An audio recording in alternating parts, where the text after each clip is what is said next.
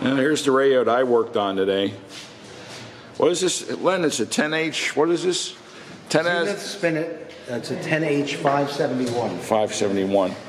We had a temporary speaker set up in here, and Len had this thing in here. Took it home and played it for what, about 20 minutes, and it gave up the ghost. And I started going through things and everything. I couldn't find anything weird or burned up or anything like that. And ultimately, what it was the speaker, because it was a really small speaker. So now I've disconnected the resistors to bypass the field coil. And Len's going to bring this home, put it in his cabinet, and put the original Zenith speaker back in there. Here's the chassis. Everything will be good again. 3.57. Okay. So it definitely is the volume? Yeah. So what our next step is?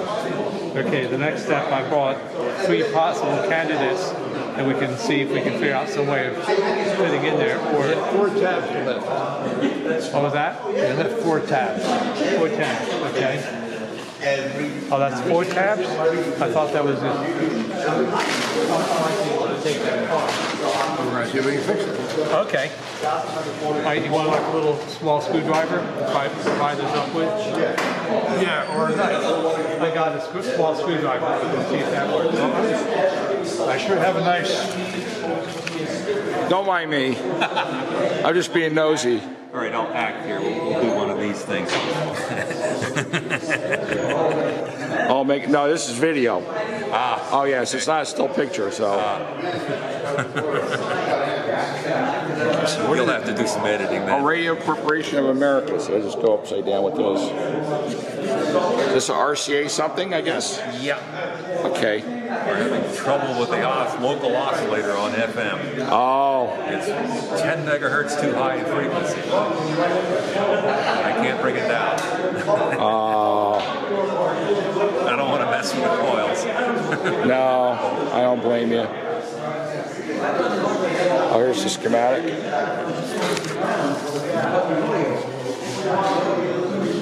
Okay.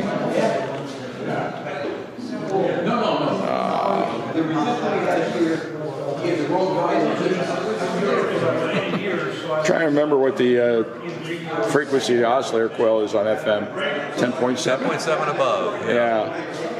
And so right now it's at the bottom of the band where it should be 88. The oscillator should be, 100, about 100, 98 point something, and it's over 107. Yes. With the brass slug pulled all the way out, that's it. I can't get it to go any farther. Oh, what? We're out for the picture. Oh, we're doing hi-fi gear. Hi. How's it We going? are. Harman Kardon. Oh, Fixed it too. just fixed it. Yep. Twin Working power great. 930. This is about a $600 receiver here. Got to do 2 driver stage caps. Okay. It's all set now. But it had such a high performance capacitor in it. You gotta Oh, get that was a picture of that. capacitor? You gotta get a picture of that. Yeah, that's what's left of the capacitor. But these are the old oil caps. Oh, yeah. Yeah, it went boom. So we got it up and running. We're going to do a final. We did the oxid on all the controls, and we're going to give it a final test out. We're using these jumpers as bus bars because the equalizer's not here. When you Okay. have your equalizer, your preamp to your main amp out goes through your EQ. But when you don't have that and you buy it brand new, it comes with little bus bars that go in there to jump your center. Connect it up. Your center taps and complete your circuit. I've got some Marantz stuff and some other. Yeah, everybody wonders, what's that bar for? You know, you pull it out, the whole thing goes out, nothing works. Yes, exactly. You know? Or if it works its way out. Or Yeah. When he was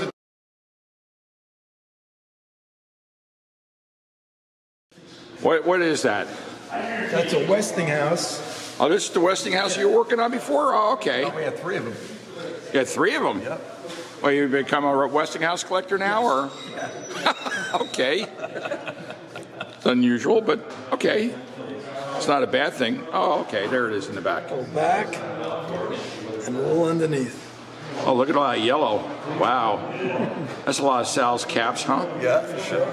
There you go.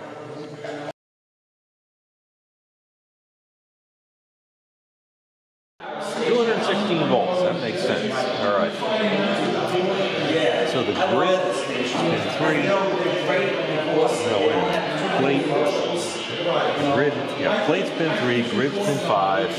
1, 2, 4, 5. That's hot. Friend John, I don't know his last 1.2 volts. Right. and he's an engineering I one. get on that. So he told me that transmitter is solid state.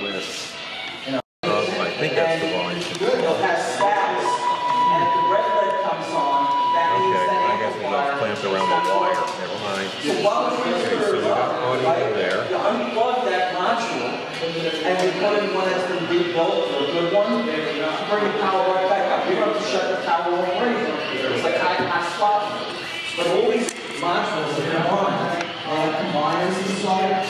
So each module can bring in 250 watts. It's one power plant, right? And he said, Here's a PNC.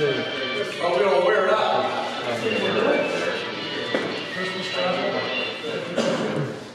Alright, so we can put something in. This is a work gas station? Oh, money, no. I just go ahead and say, so it's